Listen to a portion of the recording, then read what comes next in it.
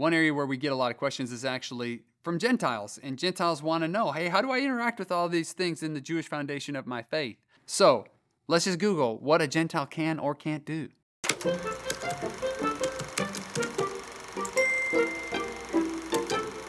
Can a Gentile convert to Judaism? All right, so that's a good question. So the short answer is yes. Any Gentile can convert to Judaism. You can go through a process with an Orthodox rabbi where they lead you into the Jewish religion and you become a member of the Jewish community on the basis of your faithfulness to Jewish covenantal responsibility, which means you're practicing Jewish religion very faithfully. Now, if you're a Gentile Christian, you're probably not going to be able to convert to Judaism because the rabbi is going to ask you very clearly, do you believe that Jesus is the Messiah? And if you say yes, then that process is over because the Orthodox Jewish community does not believe that you can be Jewish and believe in Jesus.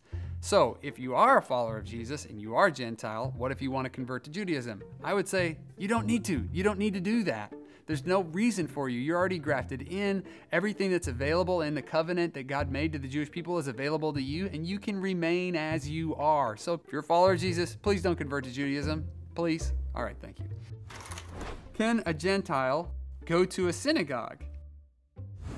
Yeah, you can go to a synagogue. You can visit a synagogue. I encourage you to actually go to a Messianic synagogue and experience what a worship service is like on a Saturday morning or a Friday evening, or go to a non-Messianic synagogue and just begin to make friends and build relationship with the Jewish community and understand what it's like to live a Jewish life and be friends with Jewish people. I definitely want to encourage you to do that.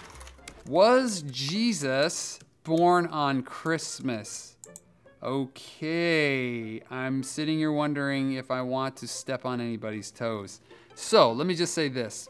Most of the Jewish believers in Jesus that we have a privilege of being in a relationship with at Gateway, who are scholars and understand the Jewish tradition very well, and none of them believe he was born on December 25th. Okay, I hate to pop the bubble, but it just didn't happen then.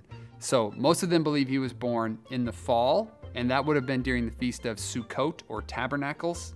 And if you think about it, it makes a lot of sense, right? Because it says that Jesus became man and tabernacled among us. So it's possible that he was born in the fall. Some believe he maybe was born in the spring feasts, which would have been like March, April-ish.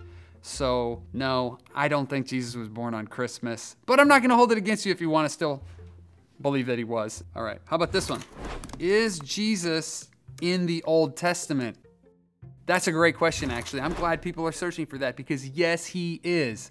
In fact, there's all these instances in the Old Testament, or in the Tanakh, as they call it in Hebrew, the Hebrew Bible, where there's this appearance of what is known as the God-man angel or the angel of the Lord, and the angel of the Lord visits Abraham, the angel of the Lord visits Moses, the angel of the Lord appears to all these different people, and there's a pretty good case to be made that that is Jesus.